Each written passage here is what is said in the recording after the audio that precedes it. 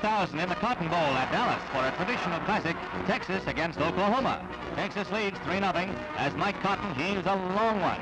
Interference is called, and the penalty moves the Longhorns downfield to the Oklahoma 21.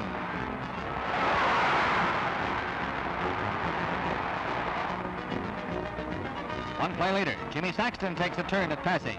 An 11-yard pitch to Bob Moses puts them on the 7. Ray Pope packs leather over the goal line, and the Longhorns lead 10-0 at halftime. Texas keeps on the goal. Mike Cotten rolls out for a 12-yard run.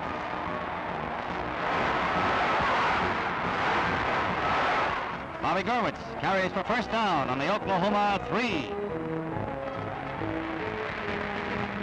Pope carries again for the score, and it's Texas 17, Oklahoma 0. Oklahoma is still trying. Jimmy Carpenter rounds right in for 18 yards as the period ends. Then Carpenter picks up another 5 yards to the Texas 3. Mike McClellan tries to turn right in, fumbles the pitch back, and Texas recovers on its own line. Oklahoma's luck has plumb run out. Carpenter tries a pass. That Culpepper intercepts and gallops 78 yards to score.